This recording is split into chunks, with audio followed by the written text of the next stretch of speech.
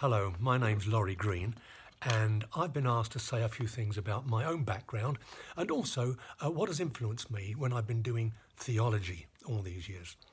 Well, I'm an East Ender by birth and breeding, and when I left school, I went straight up to Birmingham, where I worked with a research unit looking at how adults can best learn. It was working particularly with those who have learning difficulties. And what we found there were that there were four major things that had to happen. Suppose someone was learning to knock a nail in, something simple like that. First of all, they had to look and get the hang of what the experience is of having hammers and nails and all that sort of thing, wood and all that sort of thing. Secondly, they had to look more carefully at that experience and see what was going on. Next, they had to process that and have a think about what was happening. You're trying to knock that nail into that wood.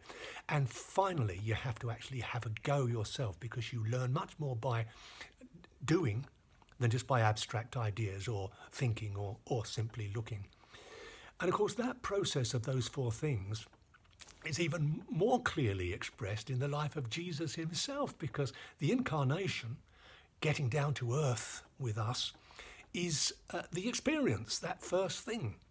And then Jesus spends 30 years, all those 30 years, not preaching or doing that sort of thing, but looking and exploring. So that's the next thing, looks very carefully. While he's doing that, of course, he's also reflecting very carefully and thinking, processing what's going on here. And when that all happens, then he's able to act.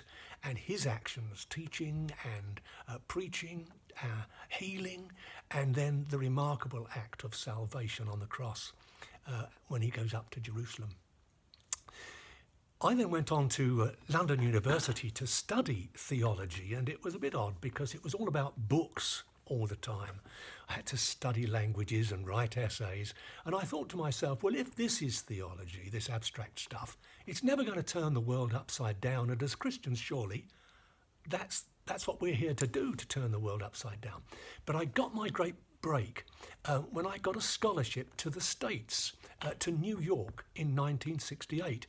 And there, the way that they learned together was altogether different. The professor and ourselves as students were working together and going into situations and looking at issues together. So it's a hands-on process.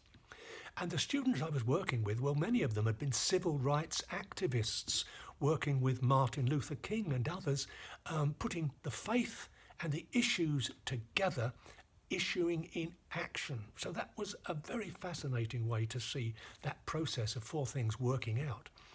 But in addition, coming up from South America, were new ideas.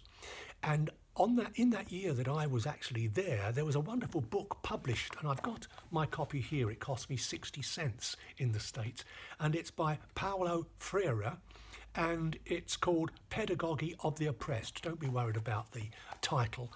The point is that he was talking about power and reminding us always to look for the power constructs that are behind anything that's going on. So if a teacher is standing up there pontificating, then is she using power correctly? Isn't there a better way to do things than that?